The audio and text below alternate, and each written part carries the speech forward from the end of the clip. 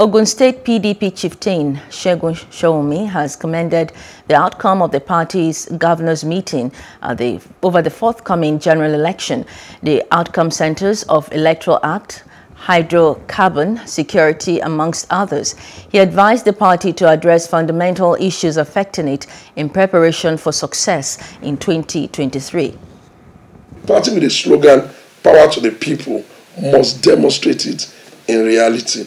And if you ask what kind of option would I suggest, I would say all options are on the table. They could start by quickly reviewing them. They could start by coming in to come and speak to the stakeholders and figure out what is, moderate and modest. If the ESCO will remain, shall we all now go to the table of that same individual to go and be begging for a ticket to contest an election?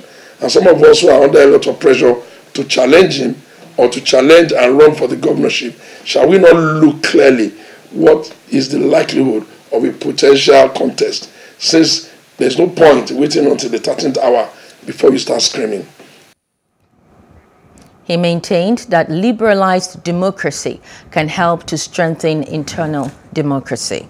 Hello, hope you enjoyed the news. Please do subscribe to our YouTube channel and don't forget to hit the notification button so you get notified about fresh news updates.